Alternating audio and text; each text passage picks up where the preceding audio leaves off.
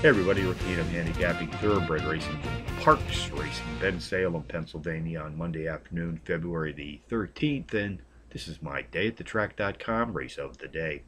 Let's take a look at race 9 this afternoon, folks. 3:50 p.m. Eastern Post Time. It's a mile test on the dirt track. 4-year-olds and up, racing for a starter allowance prize of some $25,000.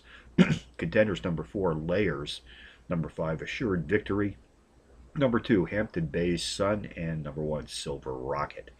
Number 4, Layers, takes a class drop of 6 units as the overall speed leader in this allowance field.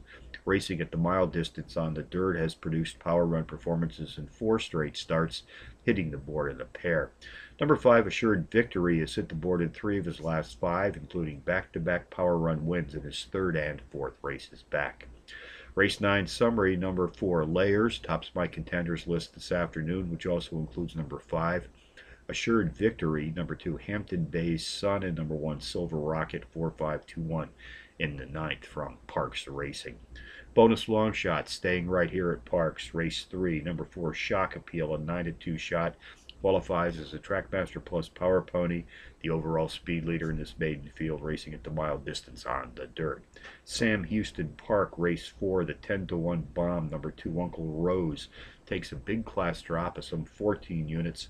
The overall speed leader in this claiming field, racing at or about today's distance of 8.3 furlongs, that's a mile, and 70 yards on the dirt.